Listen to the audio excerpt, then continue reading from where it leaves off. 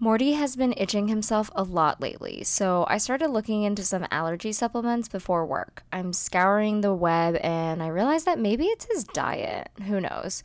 So I'm buying some new dog food and the total came out to $41.25. Given that it's a Friday, it's less hectic at work today, which helps me get into a deeper flow. Besides catching up on design tickets, I'm also providing feedback to my manager regarding a few candidates we interviewed that week. All right, I am currently waiting to get my eyebrows done, so that's definitely gonna be a charge.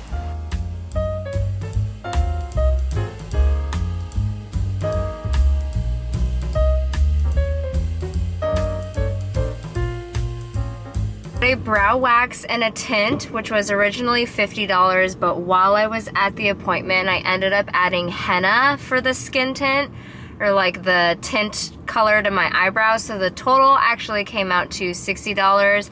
I did tip, so it ended up being $72.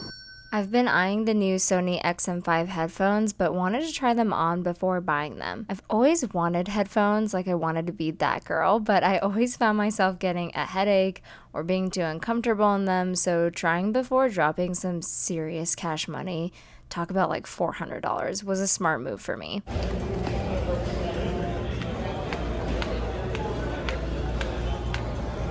Okay, we are looking specifically for, I found them.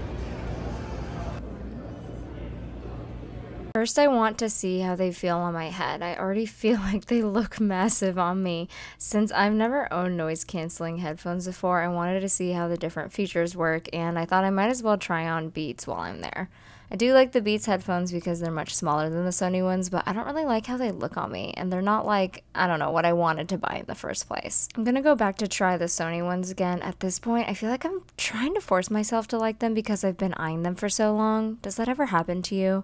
Where you're trying to make something happen after romanticizing about it for too long? So I did not end up getting the headphones. Basically what I figured out is that I don't think my head is conducive to headphones. Like my whole life I've tried so many different headphones and all of them bother me.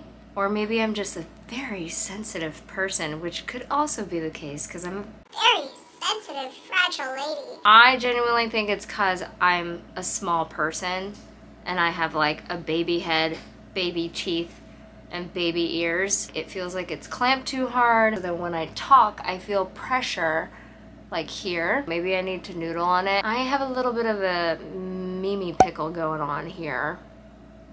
Now I'm on my way to dinner in Bankers Hill. We're driving, so I'm not going to count existing gas because that's just too much effort and math and shit. And when it comes to spending, I would say my one splurge is dining out. Since I am such a foodie, I make sure we eat out at least once a week, and tonight we're having sushi, so I'm already anticipating a hefty charge over here. One of my favorite spots for rolls is Azuki if you're ever in town. I'm Japanese, so you're going to want to take my word for it. And since I went with my husband, I'm not going to halves this because I thought that'd be silly, so the total bill with tip for the both of us is $128. We use the weekends to stock up on food for the week. I used to go to Trader Joe's a lot, but my primary is now officially Sprouts. I just like their produce better. And so we're gathering ingredients for a clam linguine tonight. And I also stock up on my yogi tea that I cannot live without because I'm pretty sure I go through 2 boxes of these a week. So the final charge for this trip ends up being $122.10. Now I'm on my way to get a facial. I used to get them every few months, but I buckled down on spending and had to cut this princess treatment out. But today, I wanted to treat myself. I'm nervous to see how much this comes out to be, honestly, because I know how expensive pampering items can be, but isn't it worth it? Can you really put a price on relaxation? I got the hydration and lymphatic draining treatment and also stocked up on my weekly exfoliator, and so the final charge came out to $331.03. And to actually think grocery shopping Saturday was over.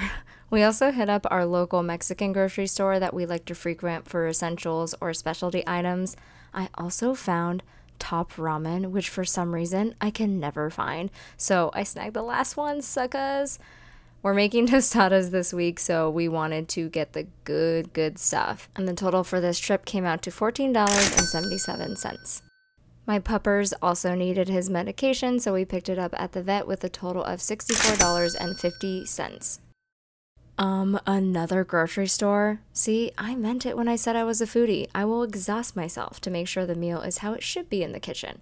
For our clam linguine tonight, we're getting little neck clams. I also need to stock up on my cold Korean noodles since it's been so hot out lately. And so the total came out to $45.81. And here is that beautiful clam linguine. I mean, come on. It has been extremely hot here lately, so it was time to hit the beach. I think of a few eats when I'm at the beach, like a sandwich, watermelon, but when you're in San Diego, it's gotta be the burrito. It was still considered morning, so I got a breakfast burrito with bacon, and the total came out to $9.16. That night, we went out to Korean BBQ to celebrate a new job, so we took an Uber there, which came out to $19.99.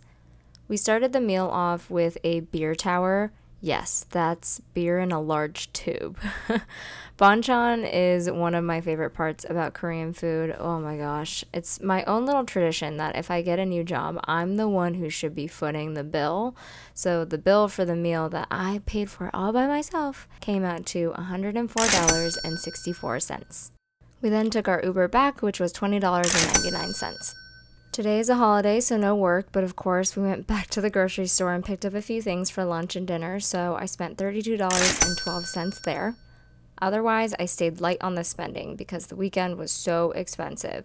We also got paper towels for the house. Back at the vet again. I swear sometimes I'm either always at the vet or at a grocery store, but Morty had a few shots that needed to be taken care of with a total bill of $64.50.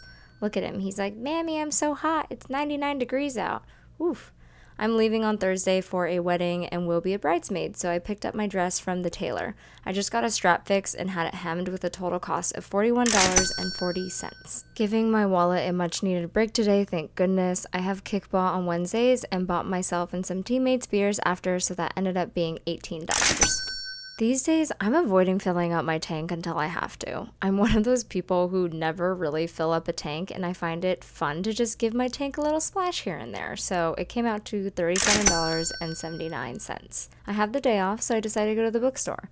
I love the small books and paroling the aisles. Something about bookstores just scream childhood nostalgia to me.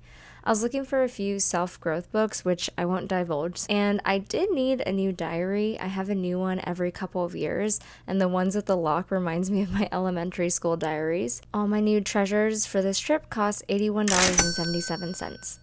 I then got lunch at the only Burmese restaurant in San Diego, literally open last year. When I used to live in San Francisco, I was addicted to tea leaf salad, so whenever I get a chance, I grab one here, and the total came out to $18.82. This is technically an extra day than a week, but I wanted to show another day of spending. We're on our way to Reno for a wedding in Tahoe, and we grabbed some snacks for the plane and figured we'd eat a meal when we landed, which ended up costing $9. Whenever I eat something new and I like it, I give it a formal inspection. This time it was everything bagel cashews. I was very surprised at how good they were. Once we landed at the Reno airport, we headed into town to get some lunch at Chipotle, which between the two of us was $21, before driving an hour into Tahoe, and it was really smoky from the wildfires. Alright, so here's the breakdown of everything I spent this week. One thing I want to note here is luckily a lot of these expenses are based off of a two-person household, because I essentially split a lot of things between me and my husband. So that means the breakdown for me is slightly different. Now the final grand total of what I spent this week ends up being $1,064.13. Honestly, I'm pretty okay with it. It's a little bit more than I had expected. I want to be clear, like, I understand that I have a lot of privilege, and I am so grateful that I have a salary that can afford these types of luxuries. Plus, I kind of knew going into this week that it was going to be a little more than usual given all of the celebrations, the long holiday weekend, and any type of beauty prep that I wanted to do before I went to a wedding as a bridesmaid. I want to talk about my top 3 categories where I spent the most this week. Coming in third place is groceries. You saw how often we hit grocery stores, and not just your usual, like we went to so many different types of grocery stores, and that's because, like I mentioned, I like to eat and I want to make sure what I eat outside of the house and inside the house is good every single meal, and I like to try a bunch of different recipes throughout the week, so I am not surprised by this at all. Coming in second place is dining. Again, given my passion for food, this is honestly a non-negotiable for my lifestyle, and it's my way of exploring the city that I live in, so again, nothing new here. So first place actually shocked me a lot. So the category that I spent my most money in this week is beauty. Honestly, it was really just one charge. It was that facial that was like over $300. When I do get a facial, which isn't that often, I don't even come close to spending that kind of money. So honestly, that was super outside of the norm because I wanted to splurge. And my brow wax this time was extra fancy as well because I added like a $12 additional service. If you ever need San Diego recommendations, you know where to find me here, or I have a bunch of awesome content on TikTok right now related to restaurant reviews, UX, and tech lifestyle. I hope you enjoyed the video, and I'll see you next time.